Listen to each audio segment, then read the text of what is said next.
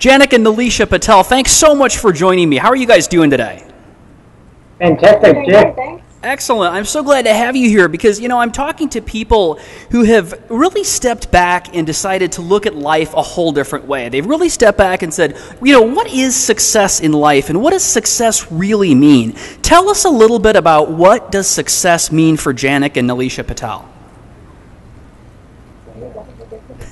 Well, success to us now, I don't know if you know a little bit of where we've come from. We're basically we've been in the health and fitness industry, and what we did, we built a business. We started a business 10 years ago where we started helping people lose weight. Nalisha started the business, and we had a team of personal trainers going out to clients' homes to actually help them get into shape. And what basically happened is that, that there was a major flaw in that business model, and so what was happening is that we found out that our personal trainers were actually taking and stealing our clients. So we started getting frustrated. Our income started diminishing quite rapidly, and so we actually had to sit down and actually redefine exactly what our new goals were, and redefine what success meant to us, because we're actually working. We're working really hard in our business. We had these big goals of actually, getting the big house, living on the beach, having the flash car, and it was actually stressing us out quite a bit. So we actually had to sit down and actually redefine what success actually meant to us.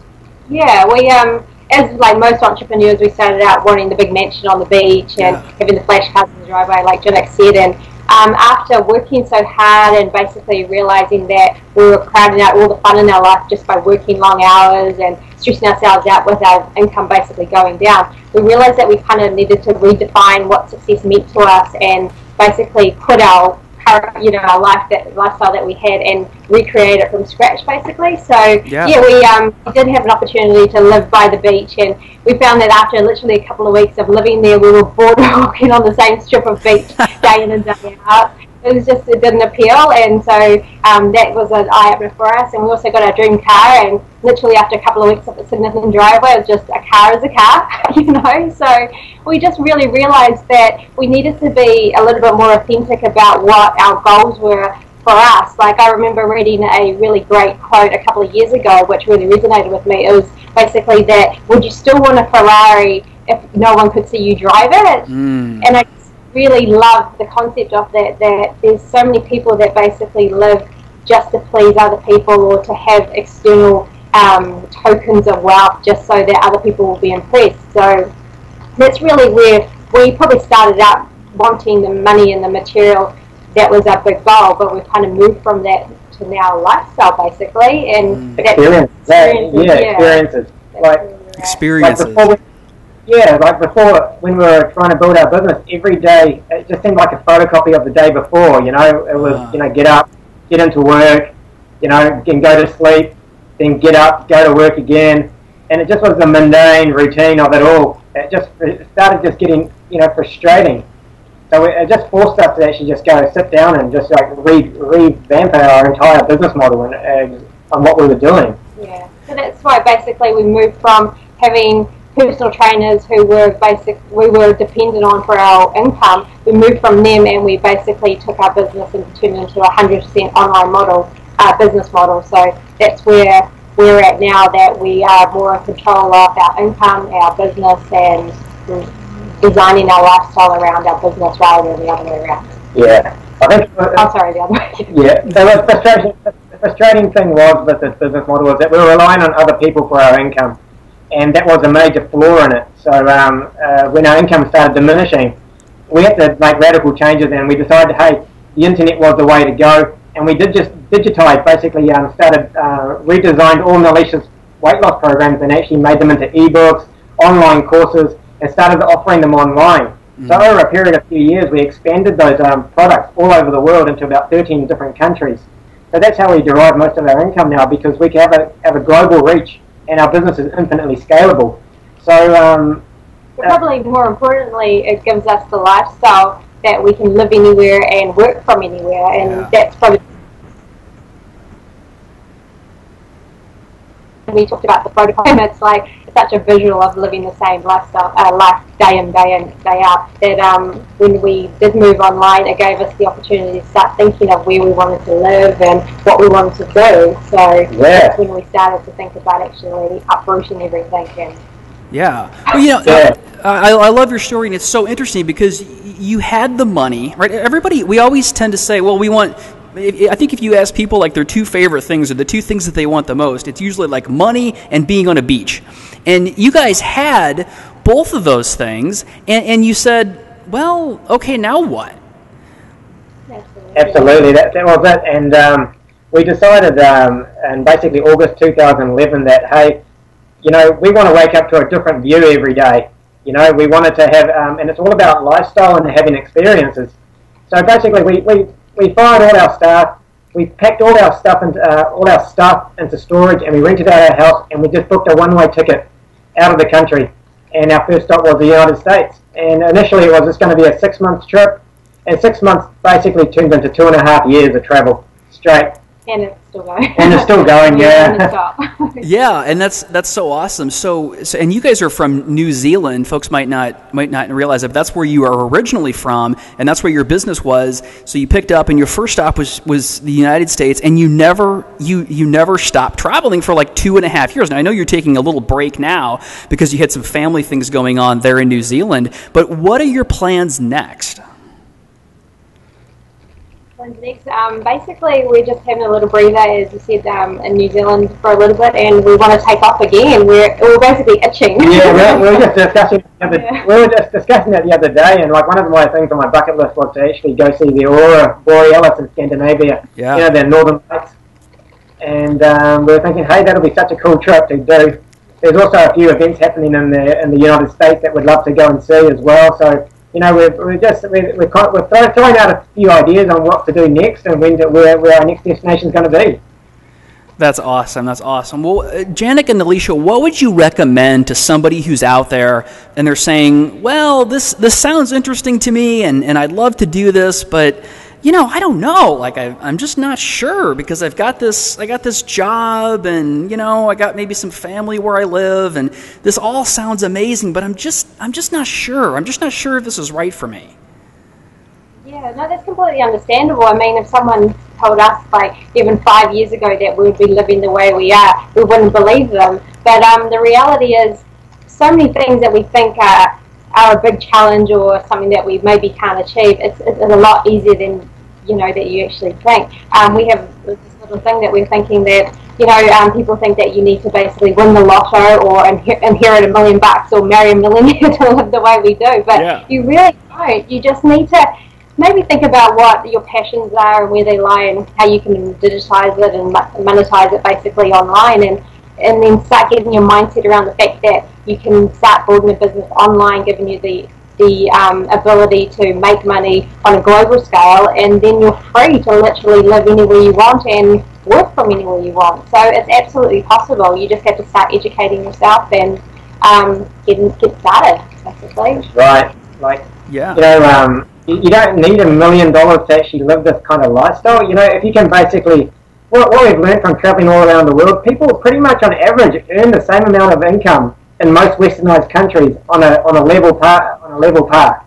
And if you can figure out how to actually replace your income, your job income, by doing something online, which gives you the flexibility, you know, to work from your computer, work from your laptop, and create an income for yourself, where you're taking responsibility for yourself, you know, it opens up the entire world for people.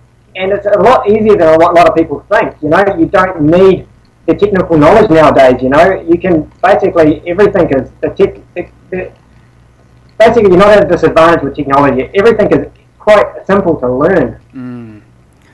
Yeah, so what would you say to somebody who, like, they're ready to go? What would you say, what's the first thing that somebody should do to put one foot in front of the other to make this kind of amazing lifestyle happen for themselves? Well, I think the first thing that they should do, this is quite a good question, because we've been getting this quite a lot ever since, you know, the media has started taking a bit of attention on our unique lifestyle. We've just been getting a lot of emails from people all around the world asking us exactly the same questions. How can we get started? how can we build a business how can we create a secondary income stream so we can spend more time with our family, more time with our loved ones, or how can we travel a bit more? And hey, look, we put together, we decided to actually write a book. It's called How to Escape the Photocopy Life. Oh, awesome. Yeah, so it's going to be released in the next couple of months as well. But we've also put together a whole heap of free resources for people to get started. Actually, just what the first steps are to actually getting online and monetizing basically their knowledge and their personal expertise, or using somebody else's expertise. And they can find out a whole heap of resources from NalishaPatel.com or EscapeThePhotocopyLife.com, and just start learning. That's the best thing they can do. Yeah. Exactly. Focus on an online business. Look at an area that you're interested in, so that you're willing to do the work that's needed. And just get going. You just got to learn. The information's out there, and we're here to help people as well. And you just have to get started. You have to know why you're doing it as well. So having a vision, not extreme of thinking 5-10 years in the future, but have a little goal of a holiday that you may want to take, and think about taking little baby steps, maybe starting with going away for 6 weeks and then going away for 3 months and then expanding that, and just thinking about a bucket list of items that you'd love to experience, basically. Well, that's amazing. Yeah. It's almost like your advice is, there's a lot you got to learn, but Nalisha, you were just saying, just start figuring out what the heck you want.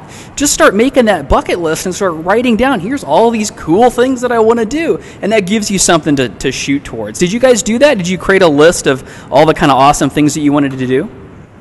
Absolutely. We started years ago. Yeah, well, there's pictures of us in Santorini, of what we want to do, pictures of Santorini, New York, I've seen in the Swiss Alps. We had vision boards. We did all that back in the day when we started our business. Yeah. We had them all around our house, and it's just amazing how things start to slot into place. And it took us about 8 years to get to that point, but it does come true, and you just have to stay on track and know what you want, and you can absolutely get there. Yeah. One of my dreams was to get an apartment on Central Park and go for a run every morning. Wow. And we achieved that dream. We lived in New York City on Central Park for 2 months and had a nice apartment, and every morning I'd go for a run and just think about that, that vision that I'd created years and years ago. Yeah. And going, oh my God, it's actually come true. And it's just you just got to, just know that, basically just have a bit of faith in yourself that, hey, and just keep going.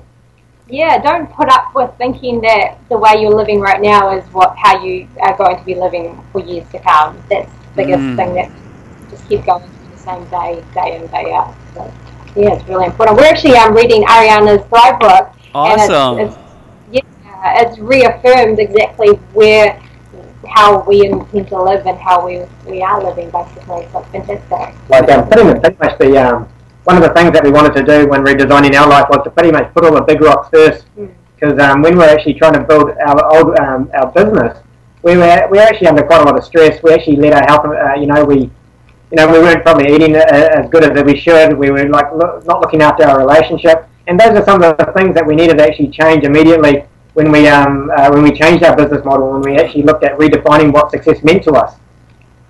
So our lifestyle now is basically focusing on the big rocks, as Janak said. So we take our time in the morning. It's not about working 16 hours a day anymore. We take the time for our relationship and go for a walk on the beach, and just sit and have our little ritual of coffee and chai in the morning. and it's stuff, and that stuff now comes first.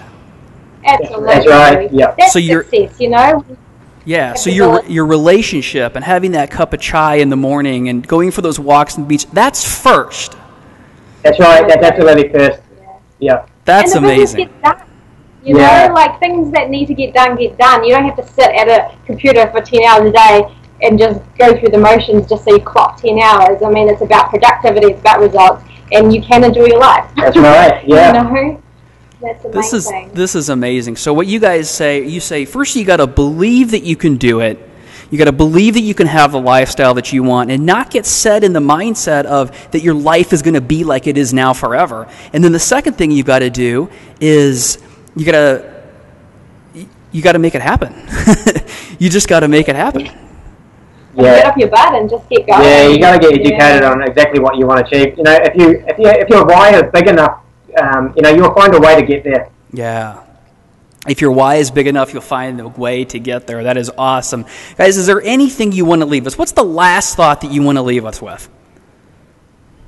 I think the most, for me, the most important thing on this in the last 10 years is that you have to redesign your life around your business. It can't be redesign your business around your life. You absolutely have to do rocks first, as we talked about, and you have to know what you're building up towards. I think it's just so easy for you to just go through the day in, day out, and then you just look back and go, wow, 10 years have passed or whatever. But you have to know what's important to you. You need to slot it into your day. You need to do them first, and you need to have a business you're passionate about as well, so that it doesn't feel so you're not like living that thank God it's Friday thing where you're living for the weekend. I've always hated that. So why trade in 5 days for 2 days? It just doesn't make sense. Your life should be enjoyable. Isn't it crazy? Like the weekends aren't as exciting anymore when you're doing what you want to do all the time. It's like, because every day is cool and exciting. Yeah, absolutely. That's right. That's amazing. You don't drink Sundays anymore. Yeah, because every day is a holiday. Thank you guys so much for talking with me today, and I know that our listeners are going to love hearing all of your great advice, and we're going to link up the websites below, and thank you, and stay in touch, and I just can't wait to see what other awesome, amazing things you guys do. You're young. You got a long time to experience this life and experience those big rocks and work towards your definition of success. Thank you very much, Jeff. Yeah, thanks a lot, Jeff.